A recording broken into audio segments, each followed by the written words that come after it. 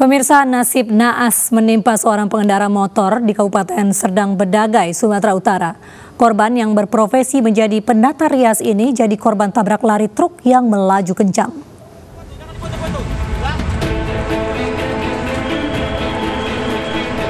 Nasib naas dialami Sumiati, seorang penata Rias warga Kecamatan Bajenis, Kota Tebing Tinggi, Sumatera Utara. Wanita 43 tahun ini ditemukan warga tewas dengan kondisi tubuh luka parah.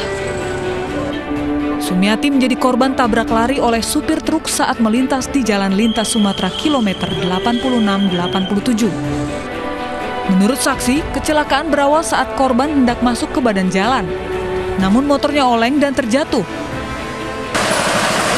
Keretanya jatuh, dia pun jatuh terus terlindas motor itulah. Motor apa yang melindas? Kakak tengok. Motor Truk atau apa? Gerobak. Oh ya, truk ya.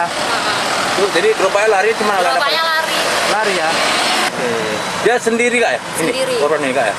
Naik kereta ya. Dari mana tadi dia kak? Dari arah mana kak? Posisi dari sana mau ke Siantar, mengarah ke Siantar. Arah ke Siantar. Informasi yang kita dapat itu penghias pengantin, benar sekali. Iya. Sempat melarikan diri kabarnya? Iya. Truknya melarikan diri. Dan sampai sekarang? Sekarang pihak lantas melakukan penyelidikan dan berupaya mengungkap kasus tersebut.